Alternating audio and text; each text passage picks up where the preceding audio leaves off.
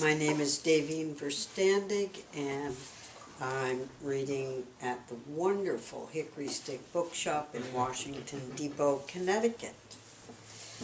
I'm reading from a favorite book of mine, which is Alice Walker's The Color Purple, and it was published in 1982, and from that year on, it's been banned in many places for troubling ideas about race relations, man's relationship to God, African history, and human sexuality.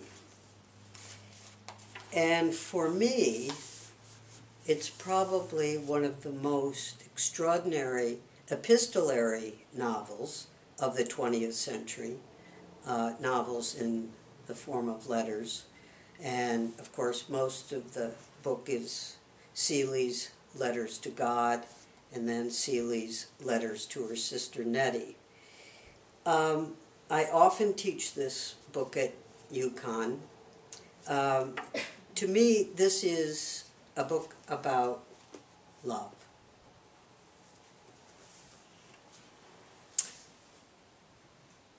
Everybody learns something in life. Speaking of learning, say one day us was sewing out there on the porch. I first start to learn all them days ago. I used to sit up there on my porch, staring out across the railing. Just miserable.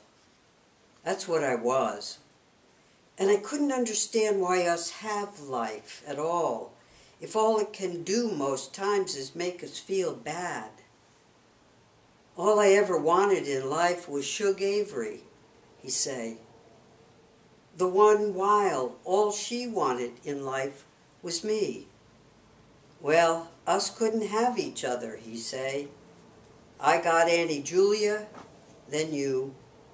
All them rotten children. She got Grady and who know who all. But still, looked like she come out better than me. A lot of people love Shug, but nobody but Shug loved me. Hard not to love Shug, I say. She know how to love somebody back. I tried to do something about my children after you left me, but by that time it was too late. Bub come home with me for 2 weeks, stole all my money, laid up on the porch drunk. My girls so far off into men's and religion that they can't hardly talk. Every time they open their mouths, some kind of plea come out, nearly about to broke my sorry heart. If you know your heart's sorry, I say, that mean it not quite as spoiled as you think. Anyhow, he say, you know how it is. You asked yourself one question, it lead to 15. I start to wonder why us need love. Why us suffer? Why us black? Why us men and women? Where do children really come from? It didn't take long to realize I didn't hardly know nothing. And that if you ask yourself why you black, or a man, or a woman, or a bush, it don't mean nothing if you don't ask why you're here, period. So what you think, I ask? I think us here to wonder, to ask. And that in wondering about the big things and asking about the big things, you learn about the little ones almost by accident. But you never know nothing more about the big things than you start out with. The more I wonder, he say, the more I love. And people start to love you back, I bet, I say.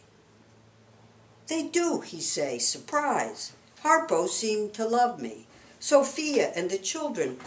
I think even old evil Henrietta loved me a little bit. And that's 'cause she knows she's just as big a mystery to me as the man in the moon. Mister's busy patterning a shirt for folks to wear with my pants. Gotta have pockets, he say. Gotta have loose sleeves. And definitely you're not supposed to wear it with no tie. Folks wearing ties look like they're being lynched.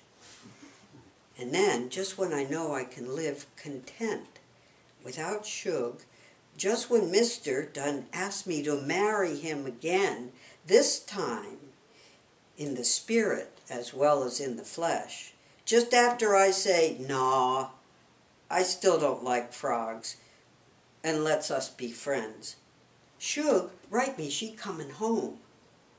Now, is this life or not? I'd be so calm.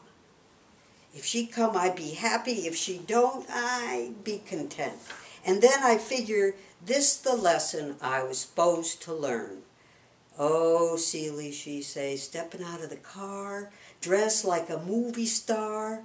"I missed you more than I missed my own mama." Us hug. "Come on in," I say. "Oh, the house looks so nice," she say, when us get to her room. "You know I love pink." "Got you some elephants and turtles coming too," I say. "Where your room?" she asks. "Down the hall," I say. "Let's go see it," she say. "Well, here it is," I say, standing in the door. Everything in my room, purple and red, set the carpet, set the floor, that painted bright yellow. She go right up to the little purple frog perch on my mantelpiece. "What's this?" she asked. "Oh," I say, "a little something Albert carved for me." She look at me funny for a minute. I look at her, then us laugh. "Where'd Jermaine I ask. "In college," she say, "Wilberforce. Can't let all that talent go to waste. Us through, though," she say. "He feel just like family now, like a son, maybe a grandson." "What you and Albert been up to?" she asked. "Nothing much," I say. She say, "I know Albert, and I bet he been up to something with you, looking as fine as you look." "Us so," I say, make idle conversation. "How idle?" she asked. What do you know, I think. Shug jealous. I have a good mind to make up a story just to make her feel bad, but I don't. Us talk about you, I say. How much us love you. She smile. Come put her head on my breast. Let out a long breath.